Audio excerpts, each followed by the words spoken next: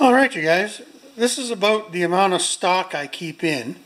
This summer has been the summer of the bad spark plugs. So I had some really good used BPR 5ESs and of different types too, like there's Champion, what is that, RN9YC, but they all work in the Hondas. Excuse me. So I bought 4 more BPR 5ESs. I was getting down, this is a poor selection of RJ19LMs or BR2LMs, so I bought 4 new BR2LMs and then 2 RC12YCs which go into the Briggs. So that's about how many spark plugs I keep. This is for lawnmowers. And then up above, where? I think in that box up there, I keep my spark plugs. It's a, like this is just a hobby situation, so you don't want to have $50,000 worth of inventory sitting around, you know. A couple of $100 worth of inventory is fine. Let me just take you over to the wall and I'll show you what I got over there. Okay, so you just saw my spark plugs. We're not quite done with those. So down on the bottom row here now, this is, we'll just come back here. This is in the corner of the garage. There's the benches there, right? Furnace, that just turned off. So I got a few seconds to get this done. So down on the bottom row and other places are Honda gaskets and Kohler gaskets and miscellaneous. The next row up is pretty much all Briggs, primer bulbs, gaskets for the Briggs Classic, O-rings for the bowls, diaphragms for the 5-horse horizontal diaphragms for the Classic, flywheel keys, points, and gas clamps for all the engines over there, right there. The next row is Tecumseh, right? Again, springs. Oh, there's a Briggs springs down here, right there, and then there's Tecumseh springs there. Primer bulbs, carb kits, intake gaskets, and then more than Briggs, Tecumseh has O-rings of different sizes, right, up in here. And then we have some 2-stroke carbs, miscellaneous stuff over on the 2 right-hand hooks over there. Up there is gas filters of various sizes, Briggs, the clear ones. And then the rest of this is mostly shear pins, right there, shear pins. I'm starting to run out of rope for pull ropes. And then that is all strings for weed whackers. And then over here I have a miscellaneous assortment of belts. Some of them are good quality, some are bad, but I have something just about every size that I need. And then if I need one, I can go buy one, but this will get me through.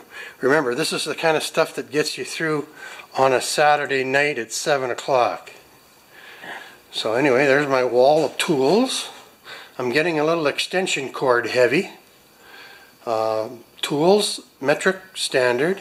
This is all just quick grab stuff. I've got other stuff over in the boxes, right? You know, there's the good quality stuff's over there.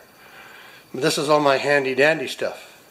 So now I'm just going to turn you off, and then we're going to show off, not show off, but we're going to show you some of the other stuff that I've got that you might find interesting.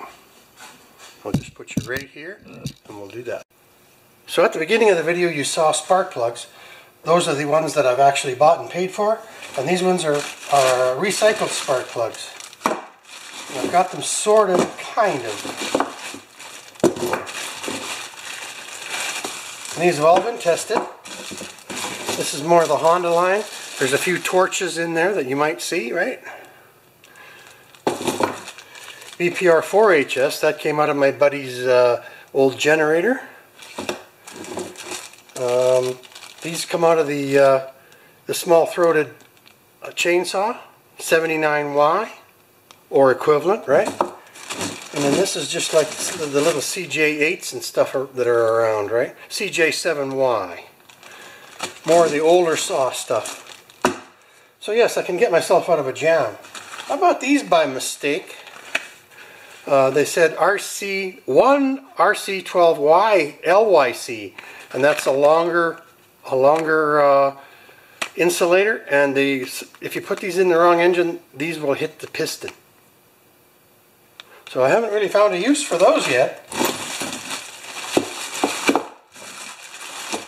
So now, in the rest of this box that I keep the spark plugs in, let's just put it down there. Our chainsaw rewinds and weed whacker ends, like this one here, right? And also a few clutches for chainsaws, right? That is a McCulloch 10-inch clutch. But I tell you, like, you know, once in a while something like that can save your neck. And that's about as big, pardon me, that's about as big as the stuff that I keep inside the shop. One more minute. So the next thing that'll trip you up in a repair is air filters. And I've got a really good selection.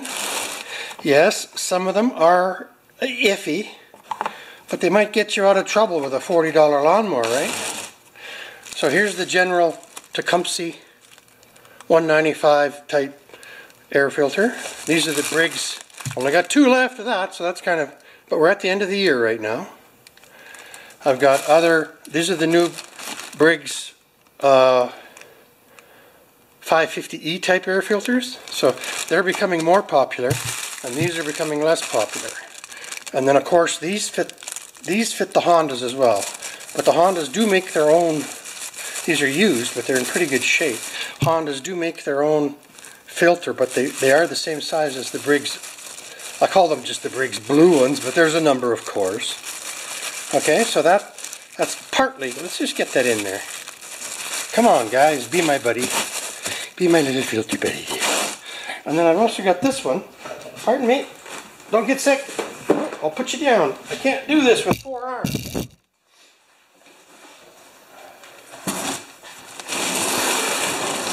There, are you back? Alright. So now we've got a plastic bag full of foam filters. And some of these are homemade, like that'll fit a Tecumseh, right? Some of them will fit that's for a steel weed whacker. And then most of these will fit the Briggs Classics here. That's another Tecumseh. Back over in here. I think I got an old oil filter for a tractor here for a Kohler. And air filters for chainsaws. Some are new, some not, right? Big Briggs air filter there. And just a few miscellaneous Briggs parts in here as well.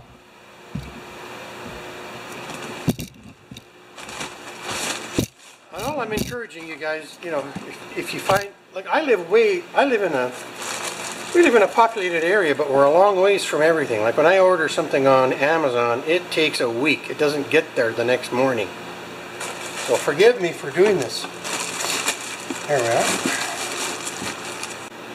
So yes, so here's a box of what I call Honda miscellaneous coils that come from up there. You see there's a box missing now, and there's 2 other boxes, Briggs coils and Tecumseh coils. And some of these coils are actually back in the day when we had points, right? So that's something you just can't order up anymore. So let's just have a look at Honda coils, for example. I think this is it. So, it's Saturday night, 7 o'clock, you've got things running, you know what's wrong, and you can't do anything. This is the type of thing that'll save your hide, right? There, Honda. Does that not look like a Honda coil?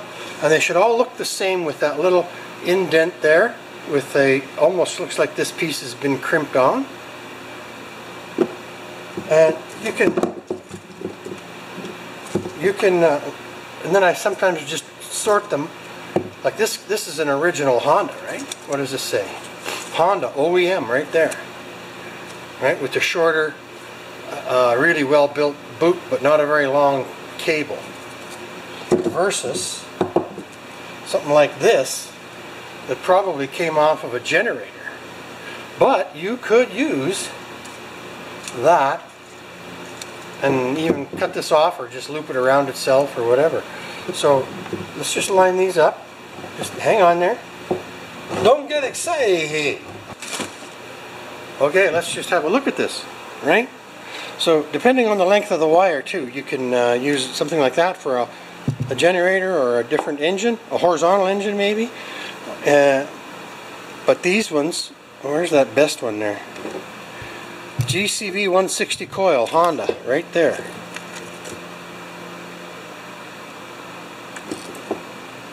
And they've all been tested.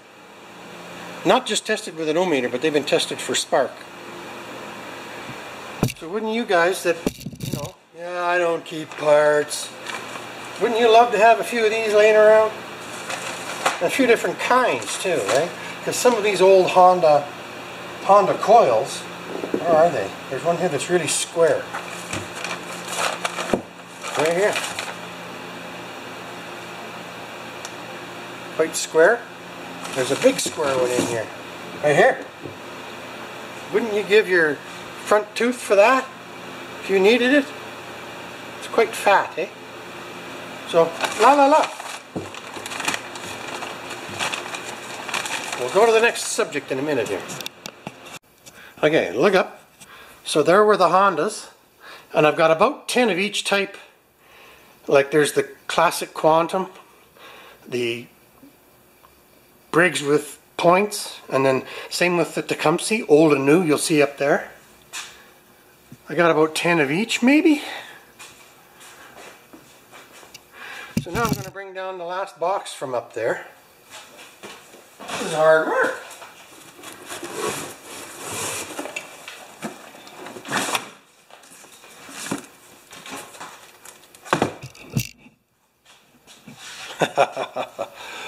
Stop cables. The subject of the boxes sometimes changes, but right now this is stop cable. And there's all different kinds of stuff in here. There's 1/16 wire rope. There's the cables themselves, right? And then I've got I keep a separate bag of stuff that are made for special, like a dual choke stop cable, miscellaneous stuff. Sorry, I'm kind of shaking around. And if you don't go away, I'll just, along with that,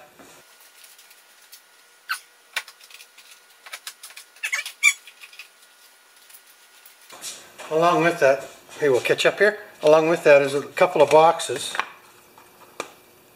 of these crimps for 1/16 steel cable. And I tell you, you can use a hammer on them, you can use a crimper, you can do anything you like. So yes, this box gets brought down every time I get an old mower, right? You can imagine.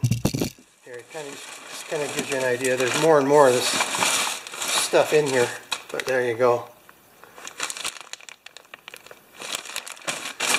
Now, it takes a certain amount of work to do this as well. Space is not that important, you know. You can put these, you get plastic bins and put them under a tarp. Just going to put this back up there. Oh, this bag is the most beat up bag of all, right? How many times are you working on cables? No, so we're not doing tools on this tour. We are going to do a couple more fun things. Just be right back. Okay, so these are stored under my bench. Now I know you, and I get teased for this, but what would you guys do with a cleaned, you can tell it's a Honda because it's got a 3/16 or so inlet, not a 1/4 inch. Those are the Kohlers. And what would you guys, and that's a Honda 160 horizontal vertical shaft carburetor ready to go. Now how many of you guys would love to have that, like I said, on Saturday night at 7 o'clock? So when you get an old Honda that's coming in and it's not worth saving, but it does run, and you know the carburetor, it doesn't even have to be clean. Here is a Honda, what do I call it? Clone carburetor. And the difference in weight, I bet you this carburetor weighs 3 times what this carburetor does. But still, fine stuff. Here's another Honda. There's another Honda. Right? Versus the non-Honda. Well, I guess that one has a metal flap too, but it's half the weight. And then back in this corner back here are some Hondas, like, but this is from a Champion generator, a little guy, 80cc. So naturally the opening for the hole is a lot smaller than a 160, right? Look at the difference. But this is off a generator. So it's still a Honda style though, right? And these ones with the shut off, that's a Honda. What does this say?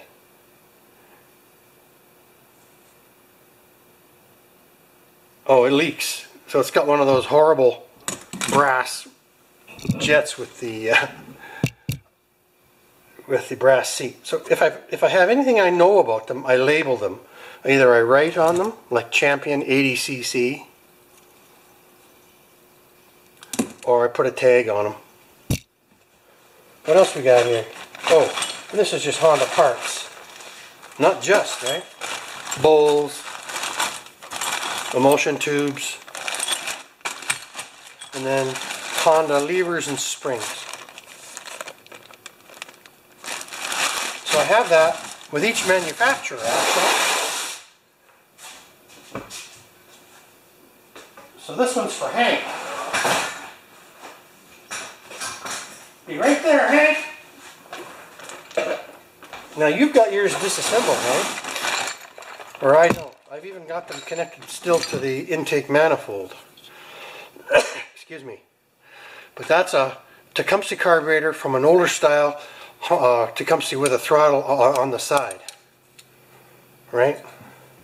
This is a 5-horse horizontal because there's no 90-degree elbow on the fuel intake. After you get to know a machine, like there's a Tecumseh with a 90-degree throttle intake, you know that's come off of a vertical Tecumseh. What's this one say? Not tested. So I try to put a little information on them if I can. Good. I think that one says good. And then a bag of Tecumseh bowls and seals, levers, intakes. And I've got a bag of Briggs, and then I've also got, or a flat, and then I've also got this, which is kind of interesting. This is a mishmash, right? Everything from Kohler,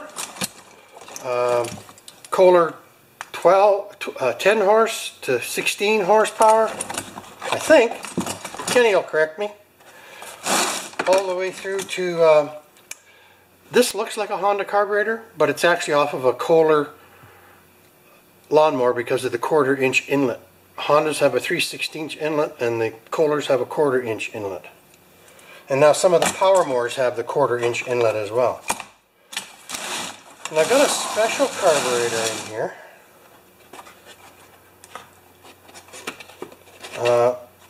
Kohler Command 12.5 carb. And I drilled out the seat, but I didn't order the seat for it. That can save your neck someday.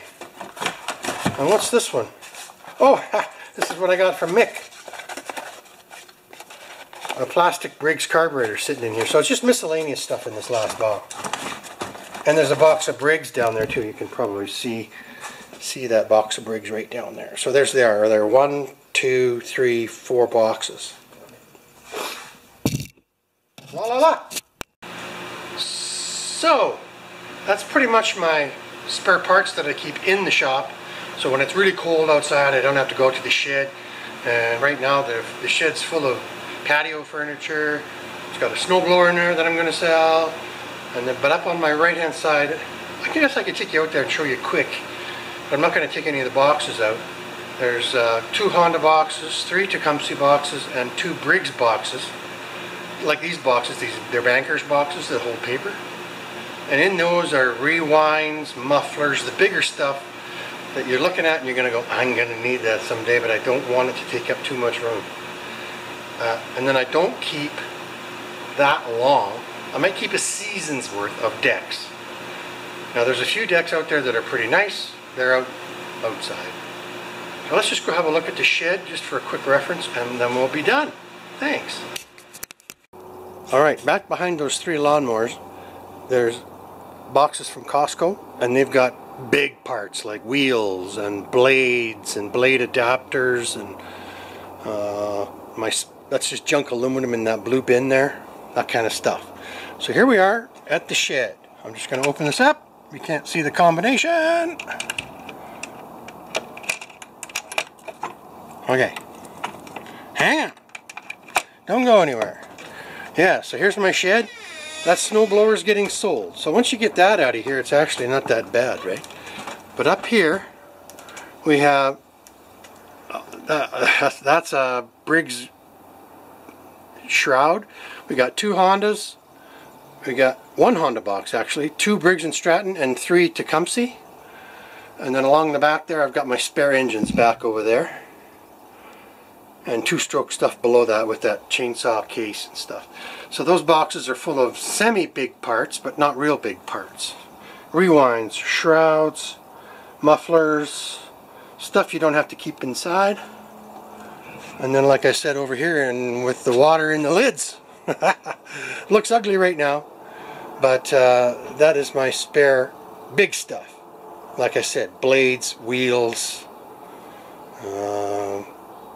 height adjusters and stuff like that. Thanks. So yes, I guess you could call me a parts hoarder, but they're pretty organized, you know. Like if I need a Honda coil, I know where it is. If I need a Briggs muffler, yeah, I gotta dig through the shed. That kind of thing. But and I do order, you know, if I need something quick, Amazon, but the quality on Amazon's really gone downhill lately. And then I've got 90 miles north of me is a city where I just go and order from one of these small engine suppliers there, and that takes about 3 days. So anyway, thank you for watching this silly little video. It's kind of a pre-winter video, right? Now for you guys, this looks like winter, but for us this isn't winter. You know, a couple inches of snow around the edges of the yard is not winter. So thank you very much for joining me on this little journey, and we'll see you on the next one. Bye. Alright, here's a good little lesson on battery charging. Right now, I've got the battery charger connected to this front battery. They're little tractor, yard tractor batteries. And at the same time, I've got 2 leads connecting to the back battery. So really, this little charger is charging both batteries at the same time. I've got 2 blacks going to the back and 2 reds going to the back. So you'll notice one thing now. I'm going to use my digital meter. Don't worry about this voltage anymore. We're going to take the digital meter. This is a good one. It's getting old, but it's a good meter. And right now, on the front battery, I'm charging, hang on, I'm charging at 14.83, and the back battery is charging at 14.59. And you would think that would be impossible, right? Because they're connected together. But look at this. I'm going to go on the red lead only, on this red lead. Well, let's just go down to 1 red lead for now. It'll make it simpler to explain. So on this red lead, we're going to just see if there's a voltage drop right across the lead itself. And with the 1 strap on there, we have 1.16 volts going across this little lead between battery A and battery B. I'll do that again. We're going to connect and just have a look at the voltage between, look at that, 0.14, 15, 13, right? So that's called a voltage drop across that wire. And because there's not that much current, it's not hot, But that is why I put two of them across there. We'll do it again. Where's the other end? There, we're safe. Just to reduce the current across the cables by half. So even right on the battery post itself, right across the battery post itself, from the post to the red connector, we have 5/1000ths of a volt. I hope you can see that. So right on the battery strap, we have 5/1000ths of a volt difference between the post and the clip. I can probably even do that on the battery charger itself. So there we got 0 volts there, right? And look at that, a 0.014, 14/1000ths of a volt difference just between the clip and the post. So isn't that interesting? I'm going to zoom in a little bit maybe. So right there, the meter is there, and we'll short the leads together. 0 volts, and just from the post to the battery charging lead, we have, oops, I get out of the way, we have 13/1000ths of a volt drop. And you'd think it would be 0, wouldn't you? And then to the battery at the back, from post to post, we have a half a volt difference between the back battery and the front battery. So this battery then will measure, we'll say 14.8, 14.85, and the back battery is 14.15. So we're actually losing almost 0.6 of a volt with the two pieces of wire going from the front battery to the back battery. There you go. Sorry, you can't see that.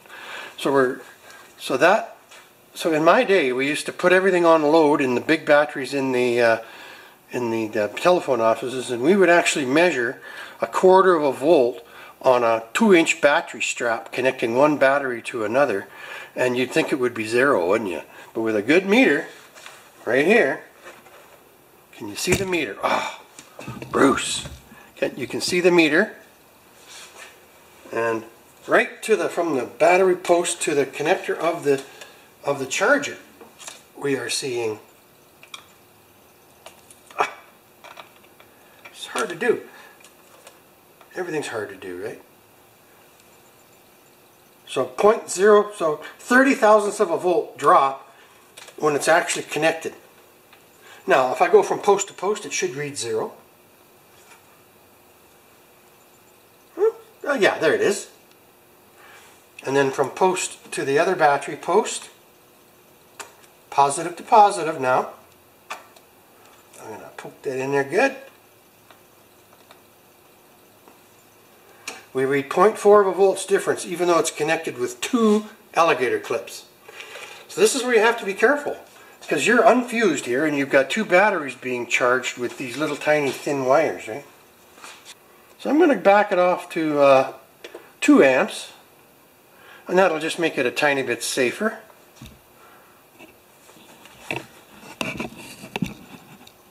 There, 14.2 volts, and our current will be probably, 2 amps, 1.9.